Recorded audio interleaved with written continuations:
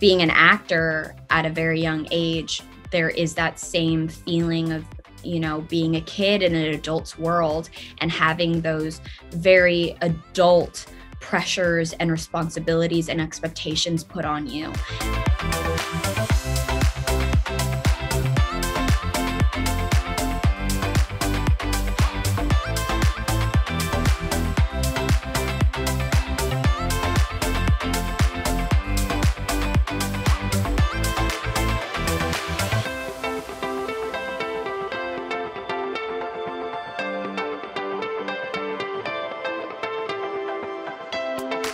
Hi, my name is Peyton Elizabeth Lee, and I play Doogie Kameāloha. The show follows my character Lahela as she is sort of navigating her life as a teenager and her life as a doctor, and sort of finding herself through it all with the help and support of her family and friends. Hi, my name is Jason Scott Lee, and I play Benny Kamealoha, who is the father of Doogie Kameāloha, who plays Doogie. Hey, I'm Emma Meisel, and I play Steph Denisco. Hey guys, I'm Matthew Sato, and I play Kai Kamealoha. Hey, I'm Wes Tian, and I play Brian Patrick Kamealoha. Hi, I'm Kourtney Kang. I am the creator, executive producer, and showrunner of Doogie Kameāloha MD.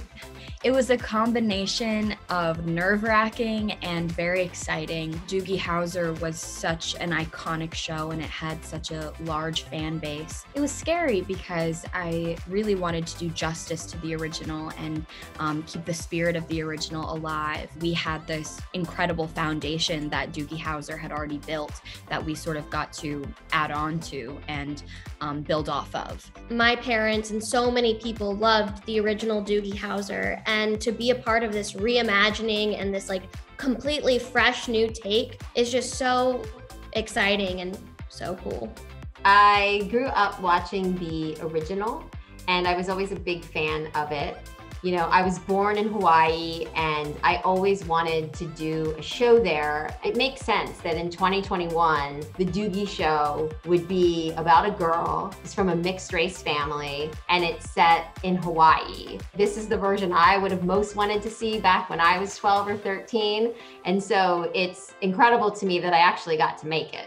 I can't help but bring an authenticity to it because of being raised there. It's such a wonderful feeling. It's very comfortable, especially being around local crew and, a lot of the cast members, are from the islands there. Being able to play a character that is from there and adding all the nuances that were my upbringing, it's fun to do. I've never had that opportunity, really. I mean, yes, it's just a delight. It's awesome that we get to showcase the islands and beauty of the culture itself too in the islands. The show is about Doogie and a family that was really similar to mine growing up. So it's really cool that kids like me will have something on TV to watch that's like them. I very much connect with Lahela in her journey of navigating her personal life as a teenager and her professional life as a doctor.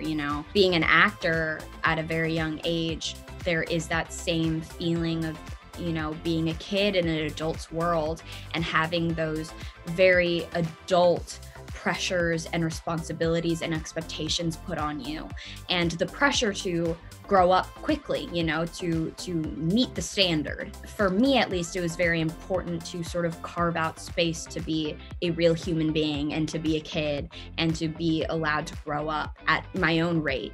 And so I think Lahela definitely navigates that, and the first season really tracks her journey of experiencing that, and that I think really helped capture Lahela's story in a very truthful and authentic light, at least to my personal experience. It's a dramedy, so there's a lot of comedy elements that I usually never get to play. There's a lot of kind of goofiness about Benny Kamealoha and a lot of naiveness that comes into play. He's a big-hearted, sort of easygoing kind of guy. Peyton brings so much to the role and is such a tremendous actress. One of the things about casting this part that's so tricky is you need to believe that she's actually a doctor, but you also need to believe that she's a 16-year-old kid. In any of those scenes that she's in, you not only believe it, but you lean into her. And then when it came to Benny, as the season goes on, we learn more about his backstory and the choices he's made in his life. And then also with Kathleen, who plays Clara, she is so tremendously funny, and you believe that she is a doctor, you believe that she's working at this hospital, but you also believe that she's vulnerable and she's not sure she's doing the right thing with her daughter. And, you know, you empathize with her in such a great way. And so we just lucked out with this fabulous cast. I think already the creators and the producers in itself, their background developing shows like Fresh Off the Boat, really infused this show with a really strong diversity factor. I mean, it's always been very important to me, you know, being a biracial girl, that biracial people are seen on TV and seen at the center of their own stories. It centers and focuses on a half Hawaiian family. It's very specific, which I think is so special because it's a group of people that's often overlooked and not represented. We did our very best to create the most authentic portrayal of that experience of growing up and living in Hawaii through research and experience and talking with the local cast and crew. I never thought like that my first production would be so big. We always hung out together, and I think that really like formed a special bond that made the show actually like authentic. My favorite memory is at the end of the season. We brought us all together and we shot this scene where we were singing a song and we were all kind of in this circle. But it was just such a nice moment for all of us. We just felt so like strongly about every single one, and everyone was family. And I just know that we're all going to be in each other's lives forever, you know? And it wasn't even a sad scene. And I think mostly everyone was crying. We were all like tearing up, like getting very sappy.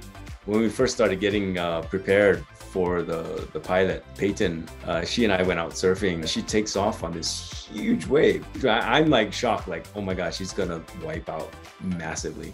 She rides it all the way into like ankle deep water that has sea urchins all around her and coral. And she gets up and she cheers like, I did it, like, and we're like, oh my God, it's like, you just nearly got into the biggest trouble of your life. It's not a cop show, you know, it doesn't have this kind of crime driven thing, you know, where there's a murder and all that kind of thing.